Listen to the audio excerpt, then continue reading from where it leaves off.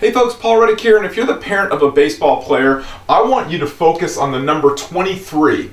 The number 23 is going to be the most important number you'll ever have to focus on as the parent of a baseball player. It has nothing to do with Michael Jordan. I'm going to tell you, I'll explain the whole thing in a minute. Ever since we started the Baseball Dads podcast and the Baseball Dads newsletter, our office has been like the hub of emails and phone calls of parents that are telling us some stories are nightmarish, some stories are scary, and some stories are good, and some stories are great, and everything in between. And it's all about navigating this world of baseball that so many people seem to be getting lost in. You probably know I'm one of those guys that wishes it were different, but I also know it's probably not going to change. So the only thing I can do is share with you my beliefs about what's most important, share with you the stories of the other parents, and hopefully we can reach as many people as we can and not lose sight of what's most important. That's why the number 23 is the most important number for you as a parent. Here's why. It's going to be around that age that your child takes their first steps out into the real world. Now it might be 22, it might be 24, but 23 is a good number.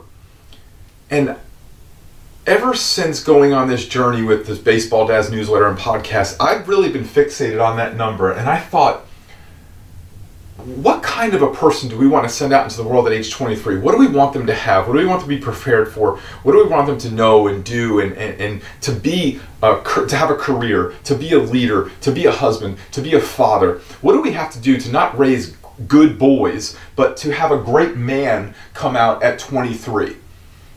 And so in my journal, I kind of drew this funnel. And I said, really, this is parenting. This is kids growing up. This is kids coming up through the system. And this is kind of like, you know, probably like college, and maybe they're stepping out into internships and stuff like that. But this is where we're going to send them out kind of on their own. So this is where they kind of leave high school and they go into this realm of college or career. What do we have to do as coaches and parents? What do we have to put in this funnel to make sure that age 23 we produce someone who can be not a good boy, not a great baseball player, but a great leader, a great man, a great father, a great husband? Because it's not in my best interest as a business person to say this, right? But there's 6.4 million little leaguers right now. There's 1,000 major leaguers. I don't know what those odds are exactly. I didn't calculate them before the video, but the odds aren't good. The odds aren't good that at age 23, they will be using their baseball skills. Their baseball skills, for whatever that is, 99.99999% of these people, of this 6.4 million that go into this funnel here, so 6.4 million come into this funnel, 1,000 use their skills for baseball. The odds are their baseball skills are going to be useless. So when their baseball skills are useless, what are they left with? Well, they can be left with a lot of great lessons that are taught through the game. And this is where we've kind of lost, where baseball used to be this great tool to teach things, and now it's kind of become this destination of you're a tournament champion and it's almost like you're a professional baseball player and a part-time kid. So what needs to go into this funnel during this parenting time to spit out someone who's 23 who will probably not use the skills of baseball? What kind of values need to go into this funnel? What kind of love needs to go into this funnel? Remember, kids spell love T-I-M-E. What kind of responsibilities need to go into this funnel? What kind of responsibilities need to be taught? What kind of trust do they need to develop for themselves, to trust their teammates, to trust their friends, to trust their classmates and their teachers and their mentors? What kind of work ethic needs to go into this funnel? What kind of faith, whatever your religious beliefs are, what kind of faith needs to be established and rooted here? I'm going to tell you, a lot of people struggle here with their faith. Do they schedule tournaments on Sundays and they play on Sundays or Sunday mornings when that's supposed to be at church time? A lot of people struggle here and they lose sight of that. Remember, is that tournament more preparing him to try and be one of the 1,000 that use those skills, or is that more important? That's a decision you have to make. What kind of mentors? This is a big one. Understand this. Every mentor, so mentors, I'm talking about coaches, people who run teams, organizations, academies, all those mentors, they are the part-time parents for your kid. So think about it like this. Let's say you had to take a 2-hour break from being a dad. You say, hey, you come in here and you be the dad of my son or the mom of my son for the next couple hours. I can't be dad. Well, that's what the mentors that come into your kids' lives are. They are the substitute parents for you for that period of time. We don't think of it like that, but they are very impactful adult role models.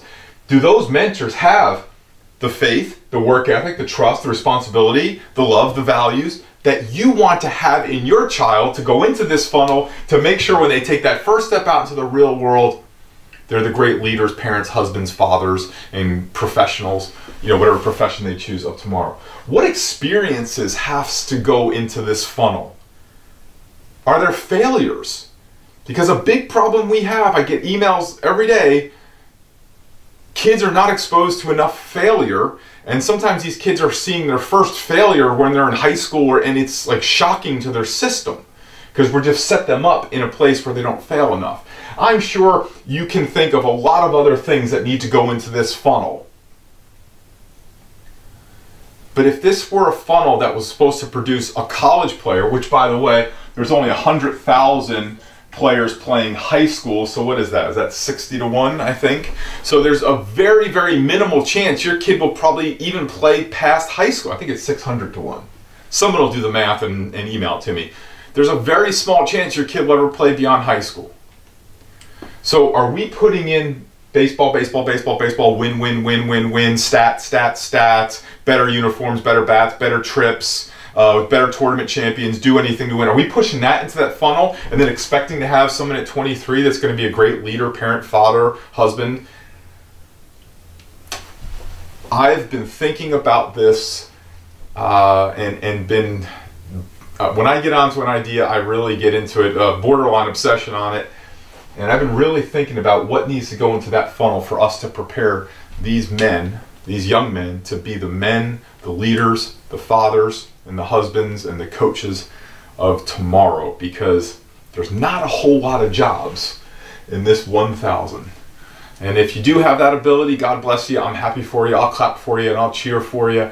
But there's a whole lot more people that are going to end up in this 6.3, well, 6 point, whatever the math is. You know what I mean? It's a lot. I want to make sure that your son spits out at 23 and we spit out a great man and not just somebody who got on some good teams and won some tournaments and got some rings and trophies and all that other kind of stuff. So something to consider and something to ponder. I'd love to hear what you would add to this list. What did I miss and what did I forget? Email it to me, 567pitcher@gmail. So 567pitcher@gmail.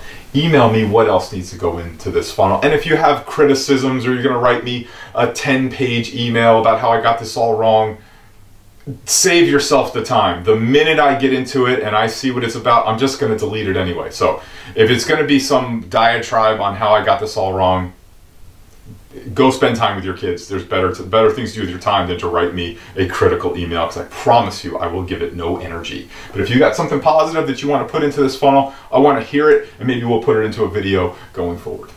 Thanks.